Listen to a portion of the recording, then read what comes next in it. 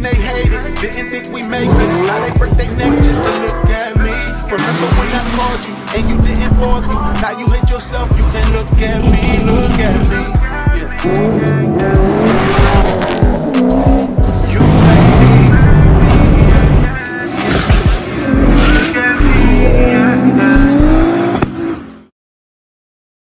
And what up, what up, what up?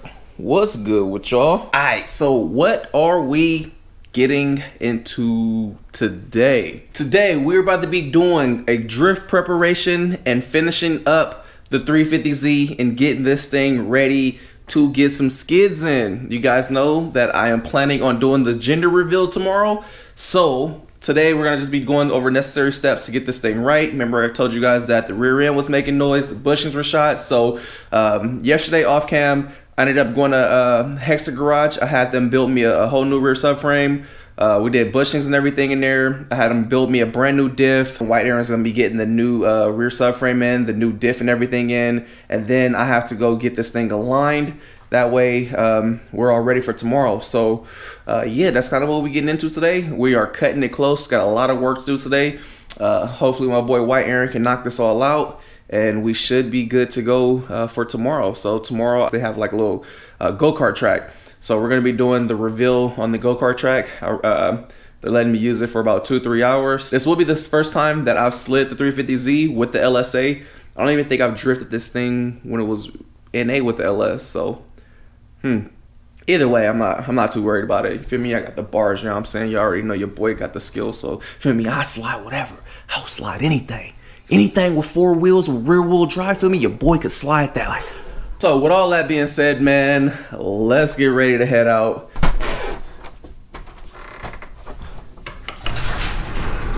You gonna be finished today. This thing gonna feel like a new car reference today. All right, and for those that didn't see the dyno video, we actually did turn this thing quite up a bit. The whole time you guys have been seeing this thing, it's been about 10 degrees of timing or so.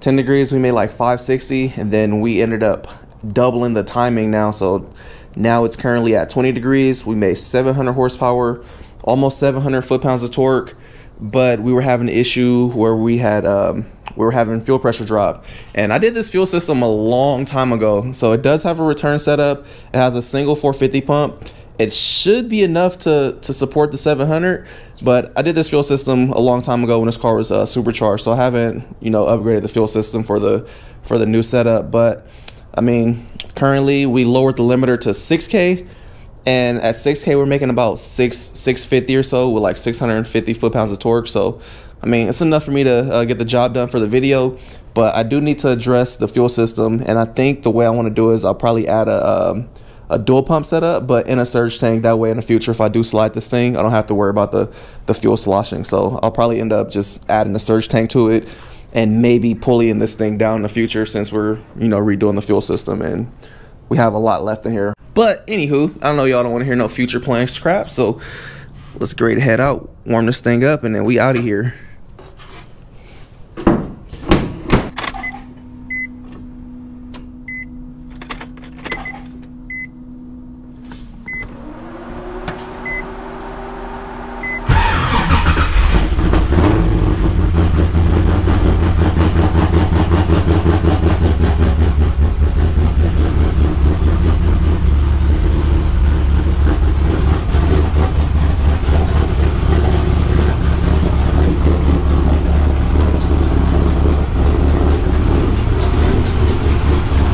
Thing also has a fat exhaust leak. I need to go grab some exhaust gaskets too, actually. I think I might have some at Aaron's house. So maybe while I'm there, I can have him fix that exhaust leak.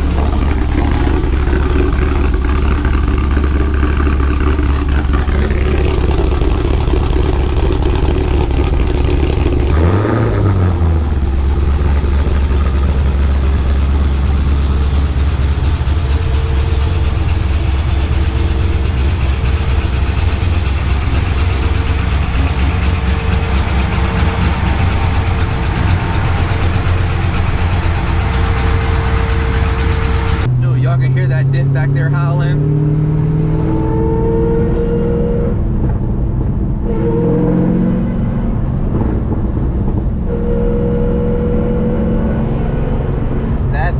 back there howling, boy. But yeah, with the, now that we actually have timing in it, the map all cleaned up, dude, this thing is nasty now. Like, it is extremely violent. I can't wait to see how this thing feels drifting with all this torque.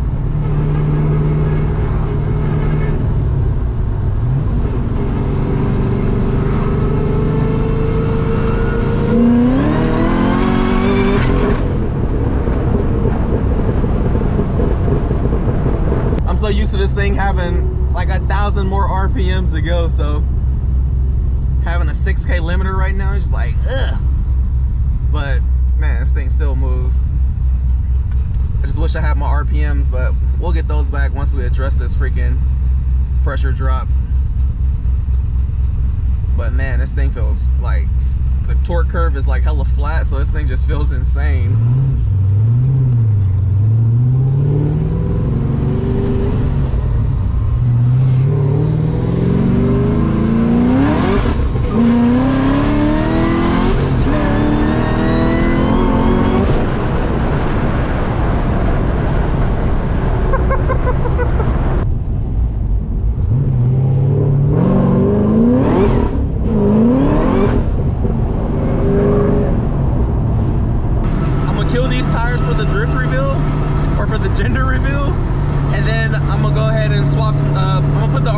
Back on. I got them sitting at the house, so once these are dead, I'll throw them back on. You hear that diff? Jeez.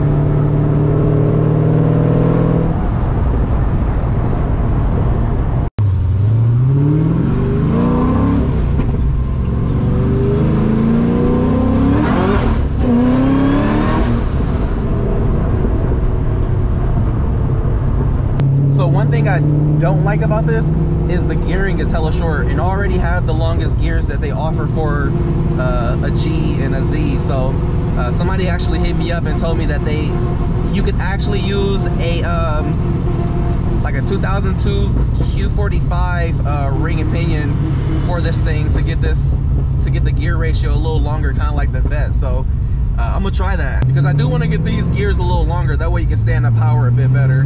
Right now they're just hella short for all the power and torque that it has. So longer gears on here would be like perfect. But this is, right now this is it, just the 3.3s. But if I can get the 2.9 in here, man, we be cooking.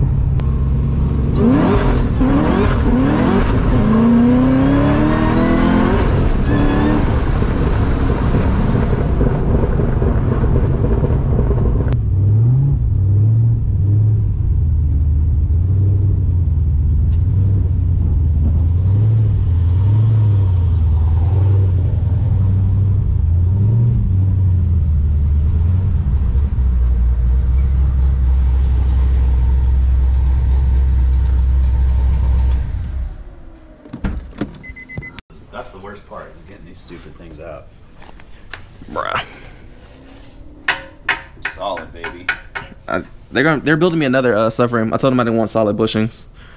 So once this one comes out, I'm gonna have them rebuild that one with the poly stuff. With the poly stuff. And I figured out how to get the gearing longer on here, because you know we only can get a 3.3. Yeah. But I guess the Q45 has a 2.9 ring, and you can swap the ring in there.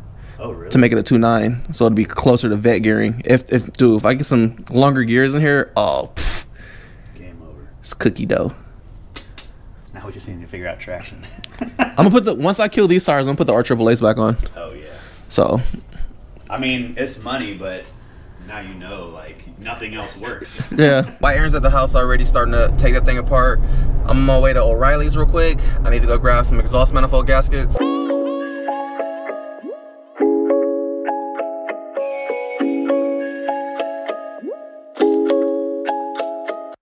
Tryna play me, they ain't know no better.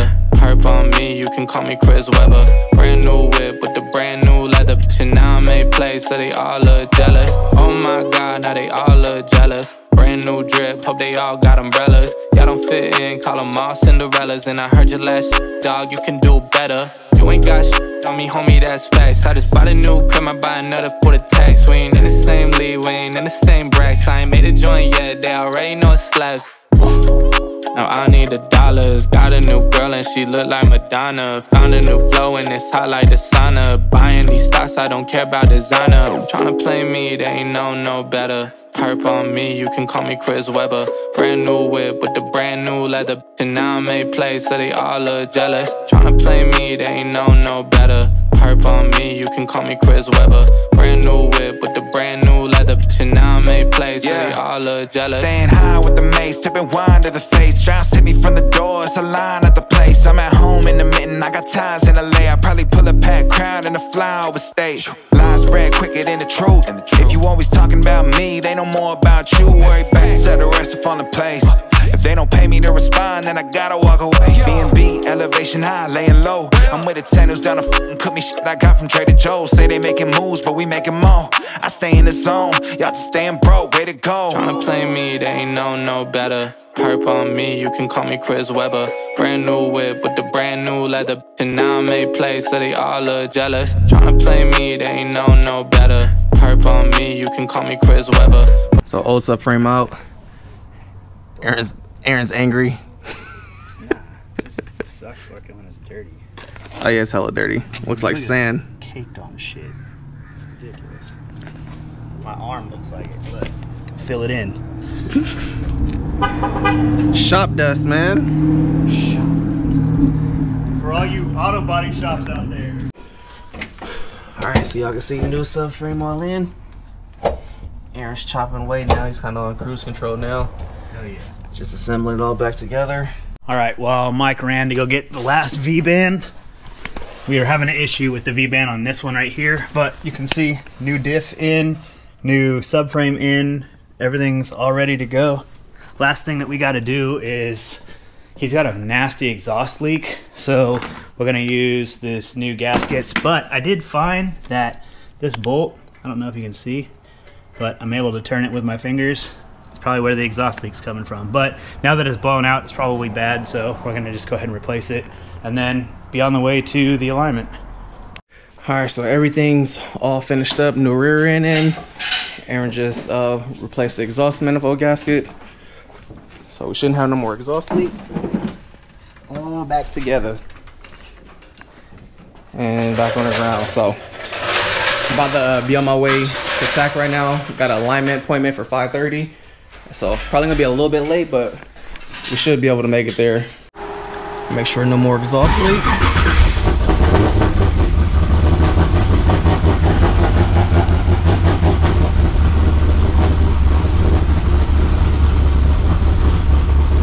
I don't hear no leak. Huh? I don't hear no leak. No. We're good.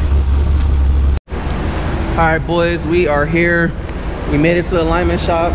Man, this thing, like, I still need to figure out why in traffic when it just gets, like, the motor doesn't get hot, coolant temps are fine, but I notice anytime the supercharger temps get about 130, the car just shuts off and it doesn't want to cut back on. So I don't know what's getting heat soaked, but I really need to figure that out. I really think it's probably this throttle body. It's super close to the radiator. The fans probably don't help it by pulling hot air directly to it. So I need a way to kind of check that, but it only happens when it's super hot or this thing starts getting heat soaked. Other than that, when you're driving, everything's fine, but sitting in traffic for too long, it just wants to die. So I don't know. I gotta see if I can replicate that. We tried to replicate it on the dyno and we couldn't get it to do it, but maybe we just need to run it longer on the dyno with no fans or something on it and just get it super hot. But coolant temps are like perfect. It's just, I don't know, maybe I need to get a bigger heat exchanger or put a fan on the back of the heat exchanger or something, but I gotta figure this out. That is like so annoying with this thing, man. All right, just seeing this little wire up here. Looked like the zip tie broke, kind of touched the header, so probably zip tie that back up or something once it cooled down. Also got a little oil leak right here. I never get to get under this thing, so probably reseal the pan and all that stuff after I do this gender reveal for y'all. Stuff caked on there. Want to just get it all sealed up and cleaned up. Other than that, everything seems to be cool. Trans got a little crap on it. Is it leaking back here? Yep. Figures. Seal's leaking a little bit. But I've been wanting to do a brand new trans anyway, so. Oh yeah. Yeah, y'all can see all the bushings and everything.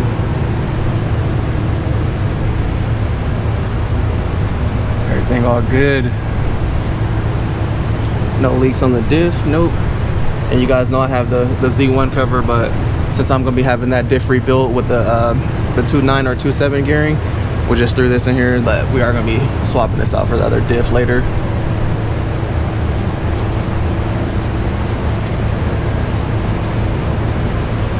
Oh yeah. The cameras and caster's way high.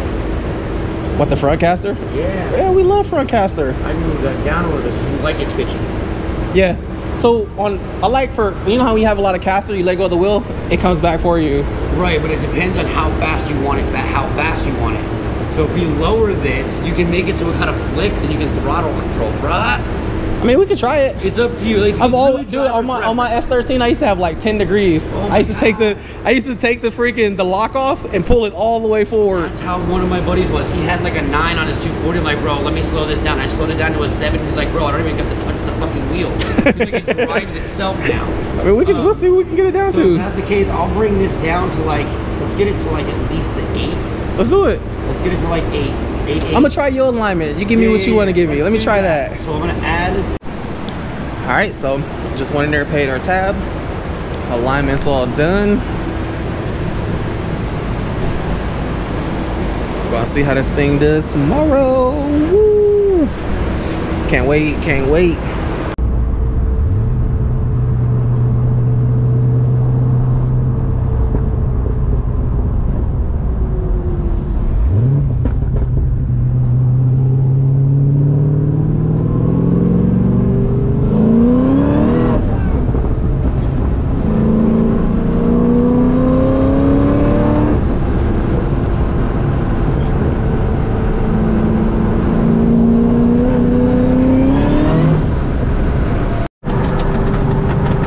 Like hella revving at me. It's hottie. V8. Should we go get him? Should we go get him?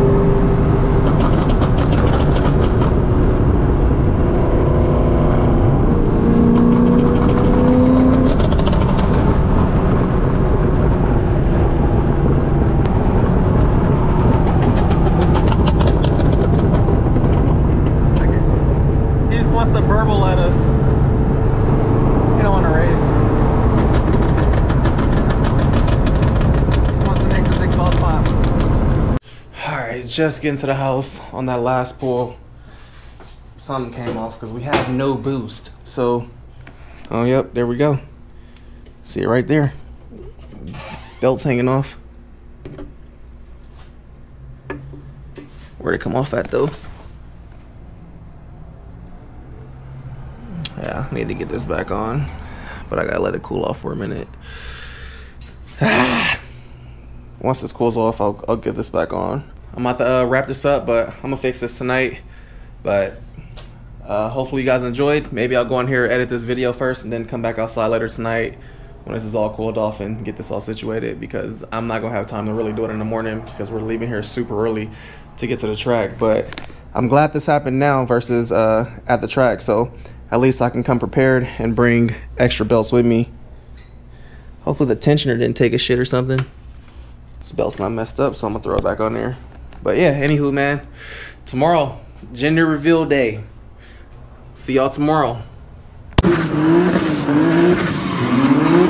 been going too crazy, these niggas too shady. Speed limit 65, I'm about to do 80. Fuck them niggas hating on. I've been on the come up, you can go to speed, but it's better.